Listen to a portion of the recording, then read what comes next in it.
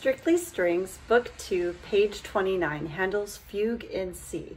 You're going to hear the A part melody first, followed by the B part violin and viola harmony, and then the B part cello and bass line.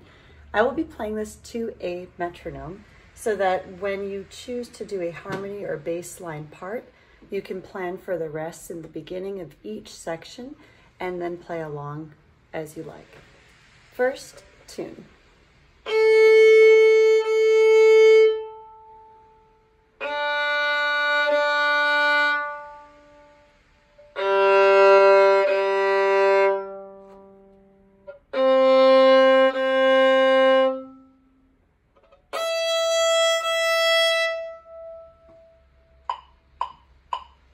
One, two, 1, 2, A part.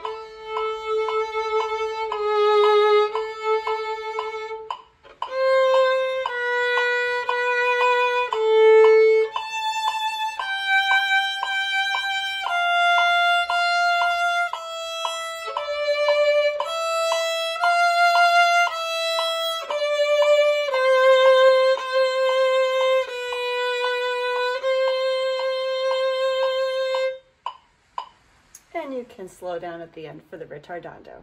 Now onto the B part. Note the 3 measures of rest in the viola and violin harmony part. This is B part, viola, violin harmony. And a 1, 2, 3, 4.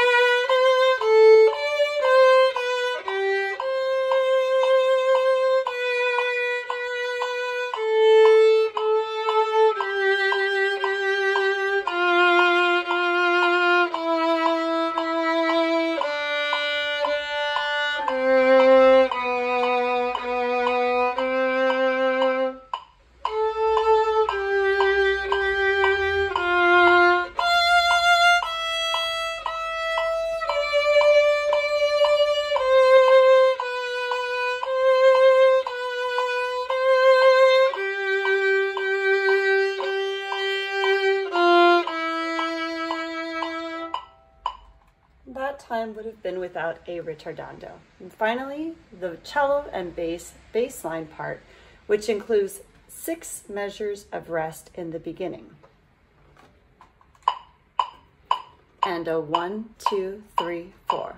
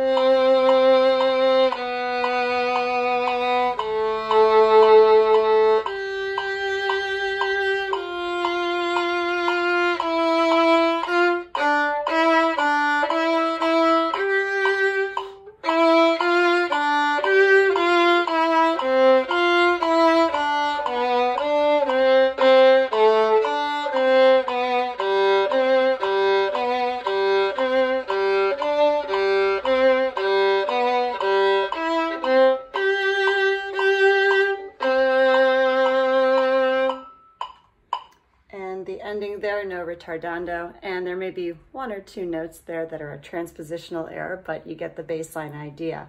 You can mix and match. You can play your A part with your B part and vice versa. Enjoy.